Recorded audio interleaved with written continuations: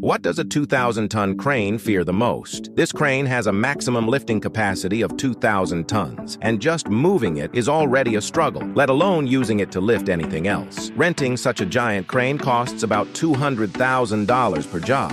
You might think it's been out of work for months and can't move anymore, but that's not the case. These massive cranes are mainly used for bridge construction and for assembling wind turbine towers, nacelles, and blades. The work environment is often quite challenging as these sites are typically located in remote areas. Navigating muddy roads can be extremely difficult, and even the slightest mistake can scrape the crane's bottom. Especially when going uphill, the crane's tires may slip, causing it to lose traction and possibly slide back down the slope.